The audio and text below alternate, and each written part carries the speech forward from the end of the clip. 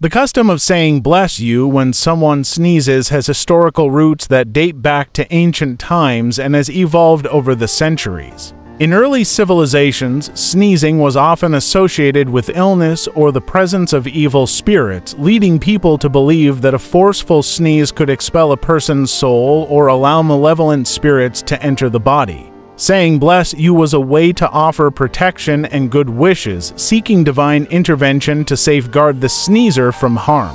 During the bubonic plague era in Europe, sneezing was considered an early symptom of the disease, prompting the use of "bless you" as a gesture of prayer and hope for the sneezer's health. Over time, the phrase became ingrained in cultural norms as a polite acknowledgement of someone sneezing, reflecting empathy and concern for others in social interactions. Today, while the original beliefs may have faded, saying "bless you" remains a widely practiced and accepted gesture of courtesy and goodwill after a sneeze.